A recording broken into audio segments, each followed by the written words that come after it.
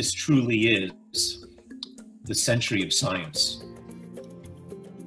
We are seeing that science, the power of wisdom and knowledge, can transcend social and political concerns to come up with a higher truth.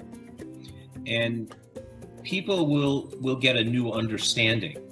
So for me, I think that we will see increased children studying science, probably more medical students going to medical school, and a renewed interest in maybe less video games, but more understanding the notion of viral dynamics. So I'm very, very optimistic.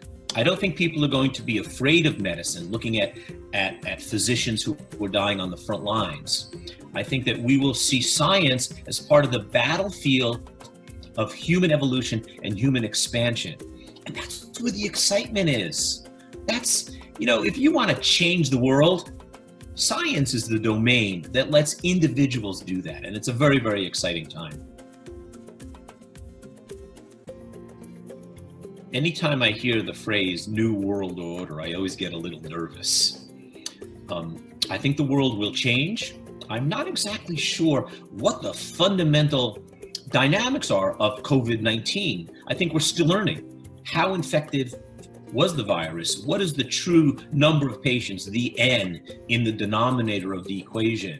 What was the effectiveness of drug therapy, of hydroxychloroquine, of social distancing, of the use of a respirator, of positive and expiratory pressure? All these dynamics are being evaluated now. So without knowing what that issue is, I'm going to hedge on saying what the New World Order is. But I think that we're going to see changes. I think that the emergence of a self-awareness in terms of vulnerability might emerge. Now, is that going to evolve protectionist perspective? Perhaps in some instances. So I think we have to be aware of that. But I think that global unity of one voice, one world, when we see individual countries acting in their own interest, will be problematic. So I think we will shine the light on the power of the arbiter.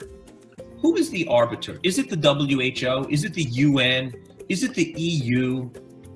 Maybe it's science. Maybe the role of validated scientific thinking becomes a little bit higher in the pecking order.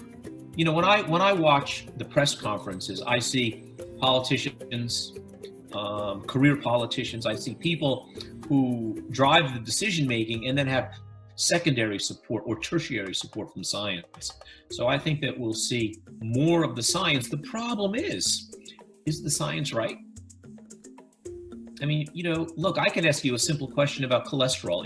Is bacon good or is bacon bad? Are carbs good or are carbs bad? We can't even respond or answer some of those fundamental questions. There's a lot of controversy around it.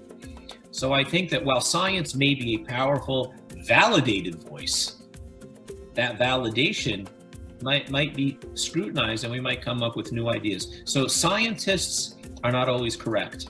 They're human.